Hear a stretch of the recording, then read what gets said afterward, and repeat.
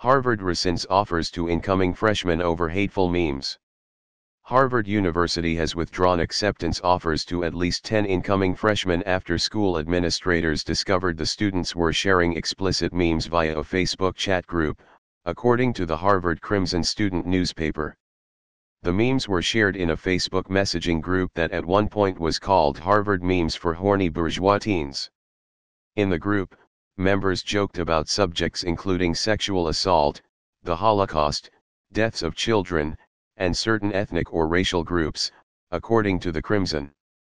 After administrators learned about the memes, they rescinded the students' acceptance offers in mid-April. The Facebook chat group was an offshoot of the official Harvard College Class of 2021 Facebook group affiliated with the university, the newspaper reported. The description for the Harvard College Class of 2021 Facebook group states, "We are not responsible for any unofficial groups, chats, or content within." It goes on to remind students that Harvard College reserves the right to withdraw an offer of admission under various conditions. One of those conditions includes if an admitted student engages or has engaged in behavior that brings into question their honesty, maturity, or moral character, a university spokeswoman said. An email sent by the Harvard admissions office to the students whose acceptance offers were rescinded cited offensive messages and graphics that were shared by the group.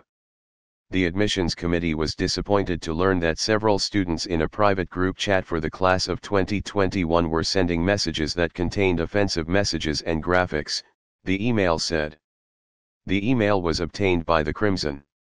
Harvard College spokeswoman Rachel Dane told CNN that the university does not comment publicly on the admission status of individual applicants.